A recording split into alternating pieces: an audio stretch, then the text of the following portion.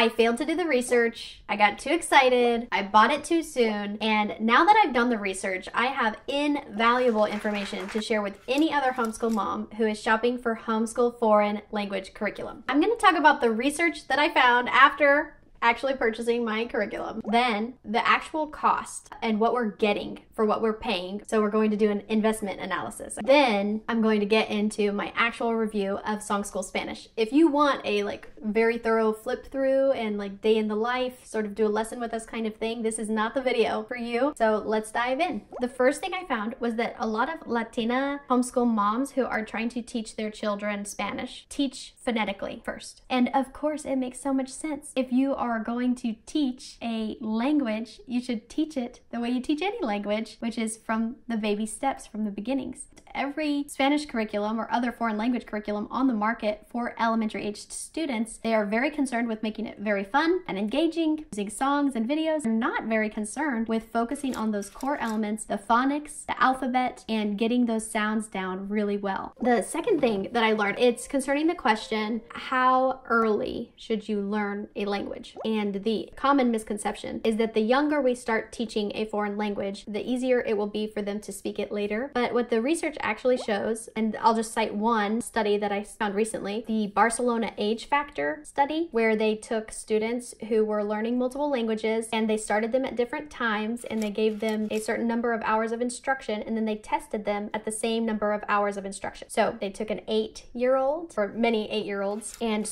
gave them about 200 hours of instruction and then gave those same people about 400 hours of instruction and then gave those same people about 700 hours of instruction. And they did the same with people who started at age 11 and age 14 and age over 18. And then they tested them at these various points and they found some pretty significant differences. The main significant difference is that an 11-year-old, given the same number of hours of instruction, performs way better than their 8-year-old starter counterpart. In other words, if you hold off on formal language instruction until the age 11, they are going to learn the language better and faster and perform better on every part of a foreign language test. So that's reading, that's listening, that's dictation. There is a huge difference in the ability to learn languages, and it's actually better between the ages of 11 and 13 than between the ages of 14 and 18. You learn language better in that little sweet spot right there. I'm gonna aim for that one. So if your child or children are less than interested in doing this formal language learning, that might be the reason why. They might actually be a little too young to really grasp it the first time. But as they get older and get into that 11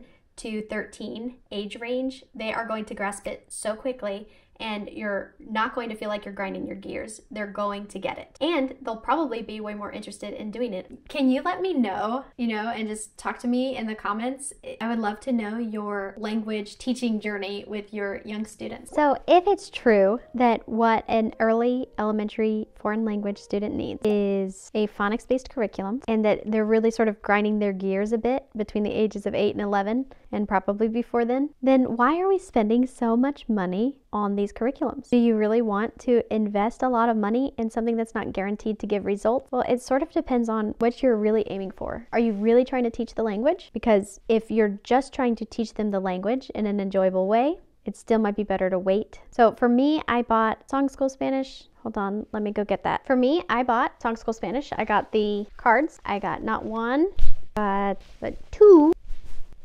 Song School Spanish student workbooks and the teacher's edition. Okay, so I also got the online version of their videos and their MP3 music, because the Song School Spanish includes audio and video element. All of that together cost around $140 for level 1. So that's only 2 of my children with the workbooks. So if we were going to continue with this, I'd have to buy 2 more workbooks and the next level. The first one I had thought to use was called Speedy Spanish, but Speedy Spanish 1, Christian Light publication, for their first set, well, with all of the elements, that's between $90 and $110. Beautiful Mundo level 1, $88. Amitas, $127.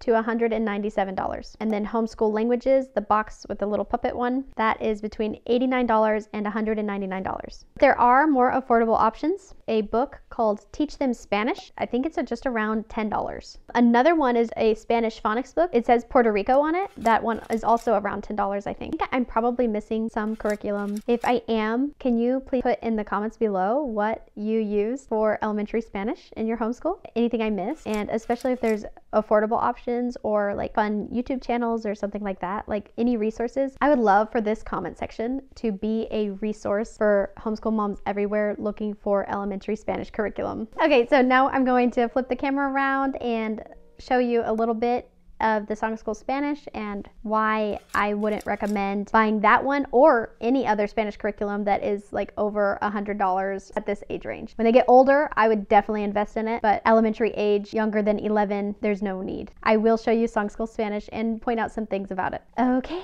let's turn it around.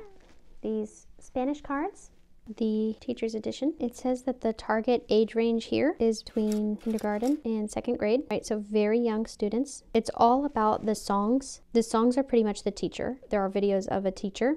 You can find samples online. And then the rest of it is copies of the student workbook with the answers filled in. And then the only thing that isn't just copies of the student workbook are like extra workbook pages that you can make copies of. Okay, so honestly, nothing special. The student workbook goes through the chant that you have, the songs that you're going to sing together, and then like a workbook page.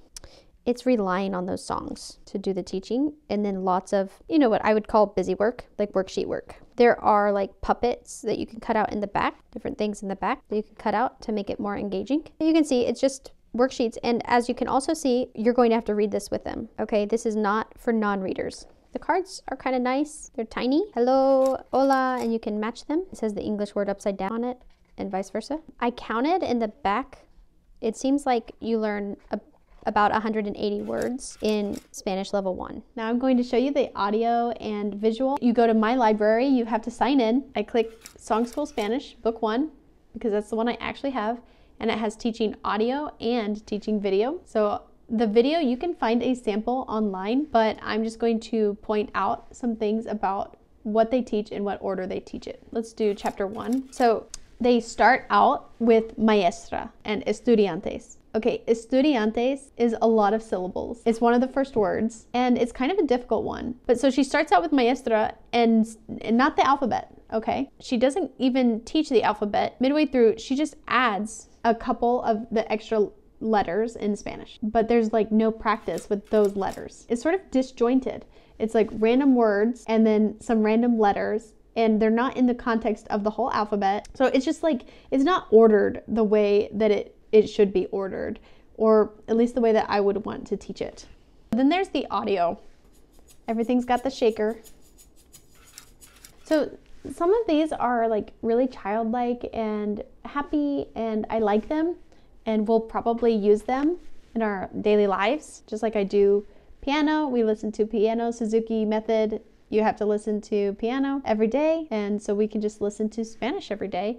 Okay, so it's pretty easy to access. Some of the songs are songs I like, some are songs I don't like. I'll probably use this part. My conclusion with Song School Spanish is probably not to really plan it out or use it in the way that it was intended to be used. But if you would like to know how I do plan out and use curriculums in a year, here is this video. It has been highly requested by elementary homeschool moms. They want to know, once they get the curriculum, how do I plan it out in the year? It's actually a really easy method, and I've shared it here.